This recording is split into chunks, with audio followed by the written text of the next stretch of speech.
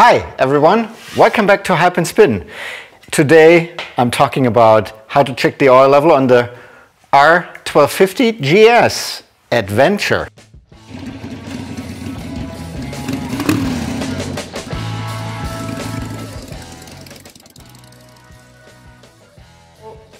I already made two videos how to do it on a 9T and to do it on the R18.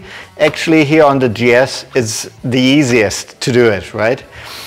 And so again, as I also explained in the other two videos, you need to do this after the engine is hot. You need to make sure you take a short trip, like 2 miles, 3 miles, something like this, or 5 kilometers.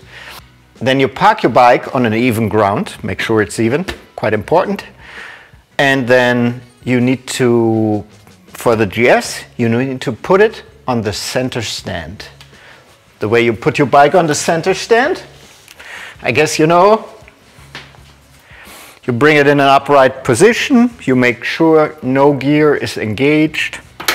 You press down the center stand, put your body weight on it, pull up, that's it.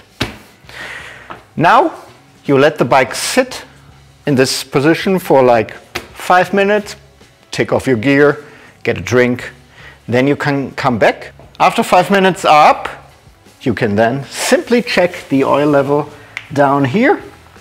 You have the little red ring. The oil level needs to be in between the top and the bottom of the red ring.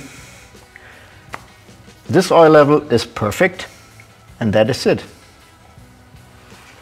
And if you want to go on a trip with me in summer and see a bit about Bavaria, make sure you hit the subscribe button.